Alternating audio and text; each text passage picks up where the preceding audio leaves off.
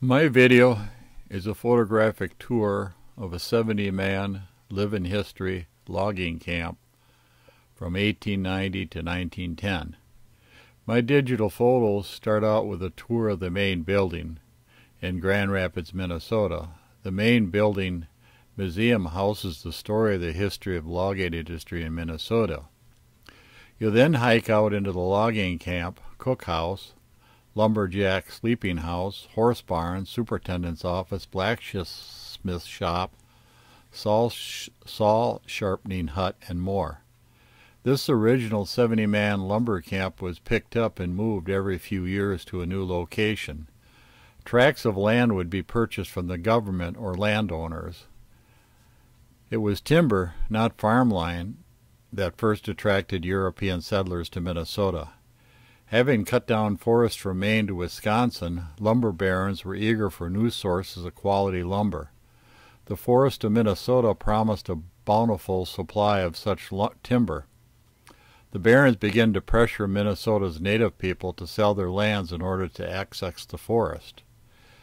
In 1837, a treaty with the Ojibwa natives opened up the east-central Minnesota to logging. In 1849, the year Minnesota Territory was created, logging was at full speed in Wisconsin and Michigan. The lumber industry was harvesting throughout Wisconsin by 1820 and 1840, supplying lumber to Lake Michigan cities. The lumber camps were slowly moving towards Minnesota, which was not yet a state. Lumberjacks notched the tree to make it fall in the direction desired. After the tree was notched by the undercutter, the buckers completed the job of cutting the tree down with a two-man cross-cut saw, then cutting them into logs. They only took the trunks. They cut off the limbs, tops, and tossed them aside as waste or slash. This highly combustible material would lead to devastating forest fires later. Logs were located onto large sleighs pulled by oxen down to the river. They were stacked, counted, and stamped, and in the spring floated down the rivers to the sawmills. As the demand for lumber increased, sawmills introduced new technology to process more wood. This in turn affected life in the camps. Crews grew larger, camps expanded, and specialized jobs developed. Draft horses replaced slow-moving oxen in the 1850s, and horses in turn were replaced by locomotives starting in the 1880s. The building of railroads to the region marked this transformation here in Minnesota. By 1886, more than 25,000 miles of railroads centered in Minneapolis reached out to the entire upper Midwest. The period between 1870 and 1890 saw a massive expansion of timbering in Minnesota. Loggers cut deeper and deeper into the forest. By the 1930s, only remained in the state's most northern reaches. Wherever there was timber, there was a sawing mill operation. Sawmills were built next to rivers, which were both the highways that floated timber from the woods. In 1839, there was enough demand for construction lumber that a commercial lumbering began in Minnesota with the first sawmill. The sawmill was located on a stream that could power a mill called Marine on the St. Croix River. A year later, a second commercial mill was erected at Stillwater, which also has a good source of water power. In 1848, there was enough people in demand for building lumber so sawmills were soon built in Minneapolis to process lumber from the Mississippi River Valley. Most processed lumber was sold and transported by horse and wagon to the expanding local communities. Further up the Mississippi and St. Croix rivers, logging camps were erected each winter in a new location close to a fresh stand of pines. Logs were floated down to Stillwater, Winona, Minneapolis, and Prost for local construction. The following decade saw the invention of the steam-powered mills, which worked faster and could be built anywhere. 1870, steam power was introduced into sawmilling, replacing the need for water power and allowing sawmills to move to other river towns. In the 1870s, trains began to reach into Minnesota cities and small towns. In the 1880s, the forests of Michigan and Wisconsin began to give out. The nation turned to Minnesota as its major supply of wood.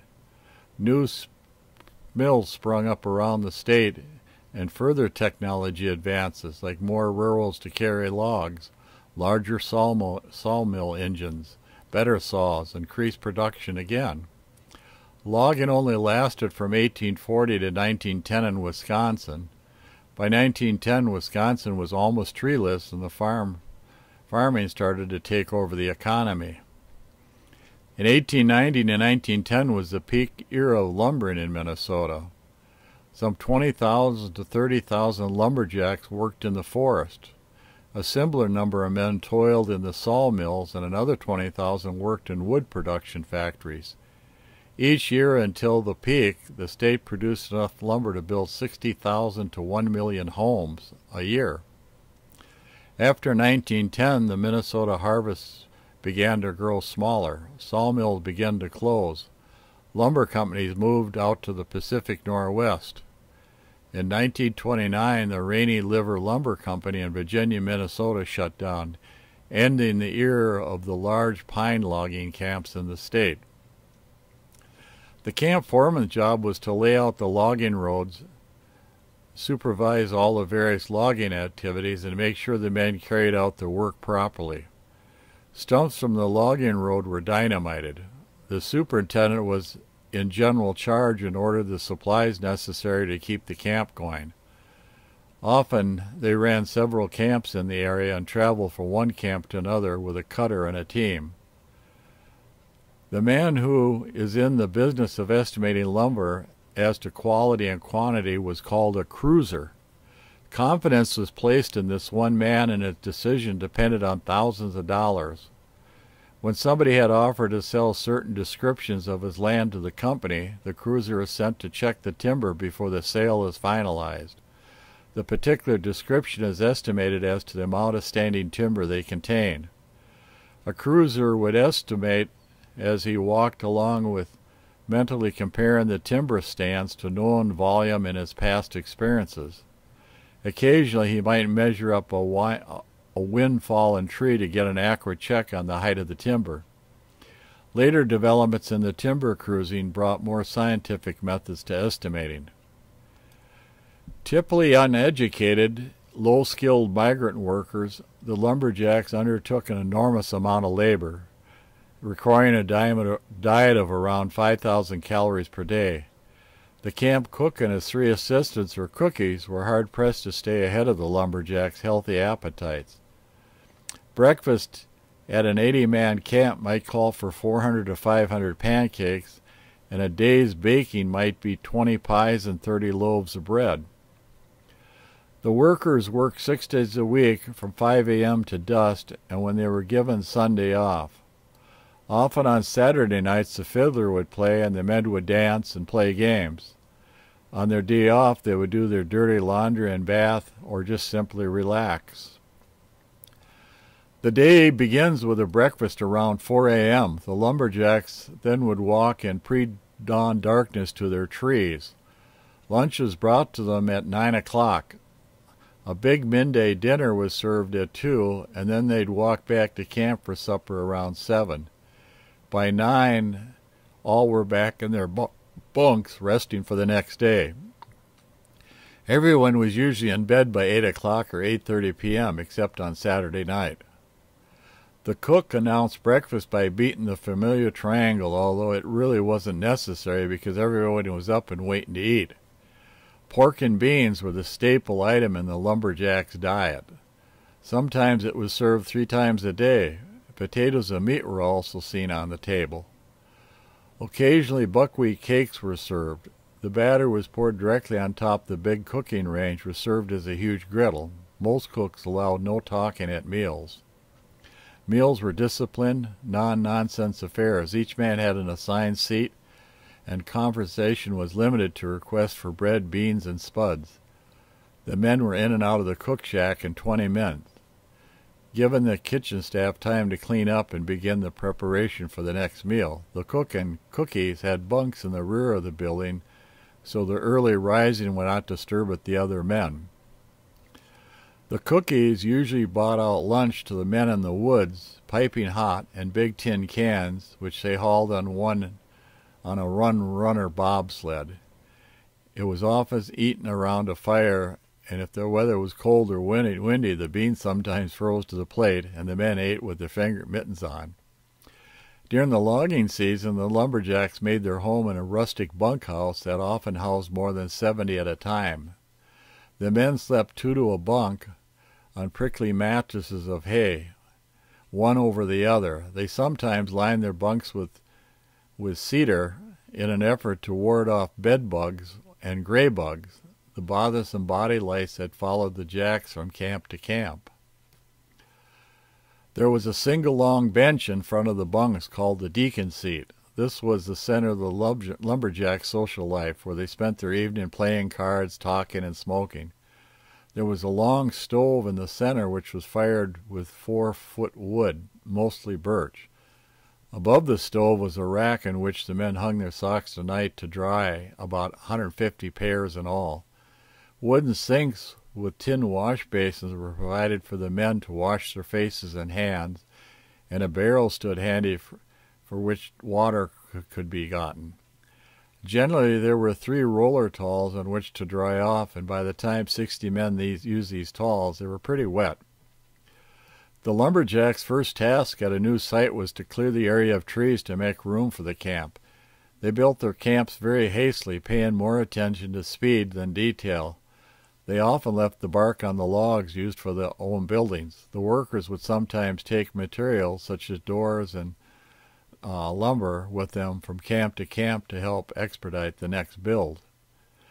Most of the logging companies will log in the winter to take advantage of the frozen earth for better mobility and to be able to transfer the lumber by sleigh instead of wheeled wagons.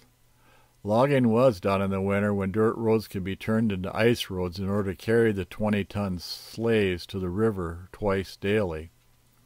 The camps had 24 horses that the lumberjacks harnessed to drag logs to landings and to hoist them onto sleds. The horses hauled the sleds out into the woods, and the logs were dumped onto the river banks to wait for spring. When the spring thawed, the lumberjacks drove the logs to the sawmills down the river. The roads were prepared for icing in the fall by a rut cutter, which cut a rut through the snow 4 inches wide and 3 inches deep for the sleigh runners to run. These ruts were then iced by the sprinkler, which is a wooden tank mounted on a sled. It was filled at the lake by means of a barrel dropped through a hole in the ice. The horse then pulled the barrel up the skids and dumped it into the tank. As the sprinkler moved along the road, a plug on each side of the tank was taken out to let the water run into the rut on the freeze. Men called road monkeys straightened out the ruts and filled the low places with snow. When the ruts were frozen solid, the heavy loads were moved along the road with ease. Moving logs is a simple concept of loading logs onto a sled and having horses or oxen pull the logs where they need to go. The hardest part is making and upkeep of the ice roads. Ice made it easy to move huge loads of lumber across long distances. Roads monkeys were used to clear future ice roads. They had to make sure the road be wide enough for sleighs full of lumber. After the road monkeys widened and cleared the road, a sprinkler would water down and a rudder would come behind and water would froze the road smooth. Steam-powered machinery was not introduced until the late 1800s, so in order to move the logs onto a sled required ingenuity. Before steam became available, jammers were made to load logs onto the sled. An A-frame jammer was the easiest to make since it only required 3 poles. 2 poles would be connected at the top, and a third pole became the swing boom, and a cable connected a team of horses to pull the log up.